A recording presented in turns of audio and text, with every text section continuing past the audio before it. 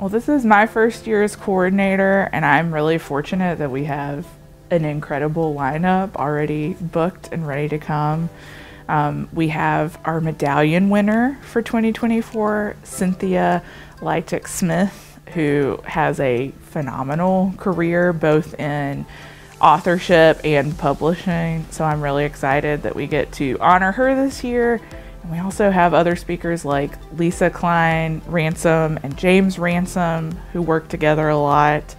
We have Pedro Martin, who just won a Newbery honor and slipped into the festival at the last minute. And Jason Chen, the Grummond lecturer, Liz Kleinrock.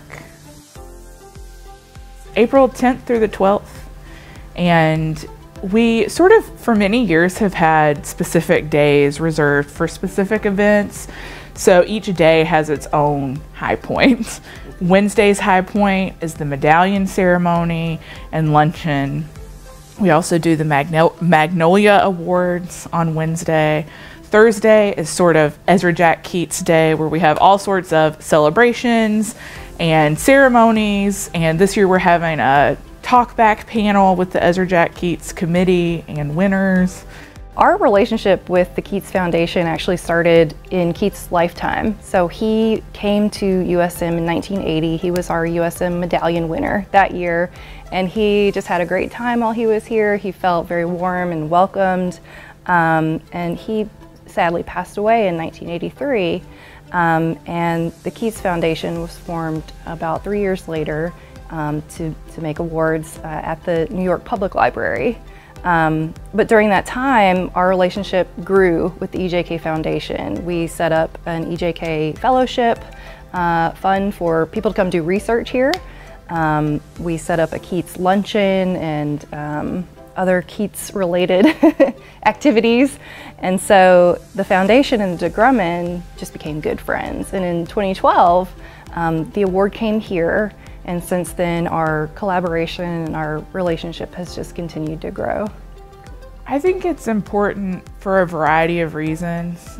First of all, it's one of the few events in the South and in Mississippi particularly that really celebrates just children's literature, and the type of talent that we ask to come and who agree to come is really incredible. So those are authors and illustrators who are coming here, who may not have come here otherwise on a book tour, and it gives people the opportunity to see them when they otherwise wouldn't get a chance to. Also, it's important that librarians and library professionals, school professionals get a chance to share their experiences with each other and learn from each other. I think that it's really important to remember that both the Keats Award and the Grummond collection were sort of founded with the idea of inclusivity in mind. Lena Grummond wrote up to 500 letters a week to children's authors and illustrators, and she said, "I want to support all children." And in the 1960s in Mississippi, that was super important to those authors and illustrators. And same with EJK. He wanted to show real kids that he was seeing in New York, in urban environments, who may not get to see themselves in other picture books.